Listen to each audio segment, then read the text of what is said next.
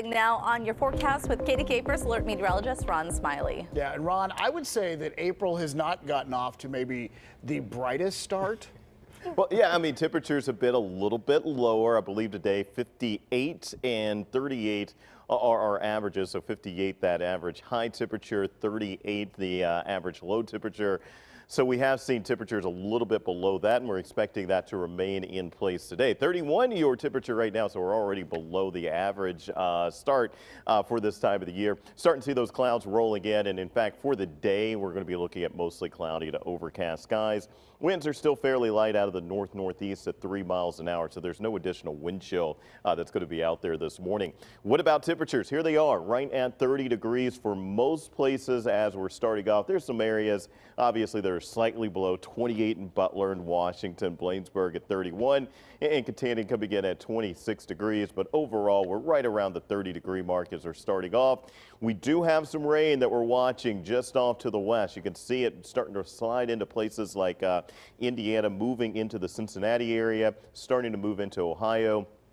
Heaviest of the rain is going to be up in the Fort Wayne area, right around the Notre Dame area as well, in northern parts of Indiana. So this is all going to be heading our way, and in fact, as it is set to arrive, it's going to be drying out, but still will give us an isolated chance for some rain. Doesn't look like it's going to be very much at all, as you just saw model data. We have a better chance for seeing some rain tomorrow. First, as this warm, kind of an outer band of this big area of low pressure coming in off of the Gulf of Mexico comes in. We've talked a lot about these big systems off of the Gulf. They're oftentimes wrapped in a lot of moisture, and that brings some big rain totals our way, and sometimes even some snow totals will be possible depending on just how cold it is. This will be all rain this time, but man, we're looking at, as we're heading into Wednesday morning, some really big rain totals being possible as this system slides through our area.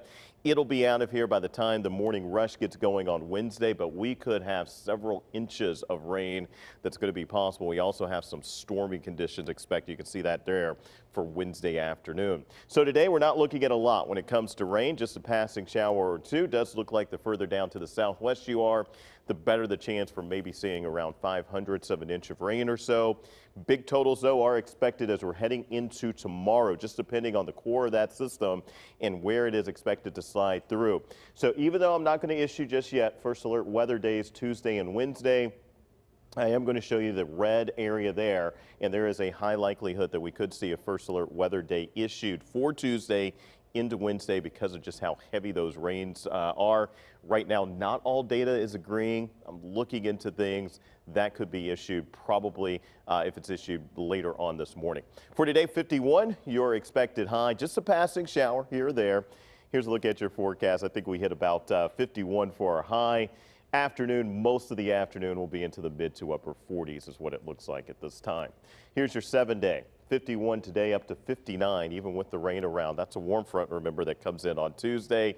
And then 67 degrees, your Wednesday high. A lot of the day on Wednesday will be dry, but some stormy conditions will be possible in the afternoon.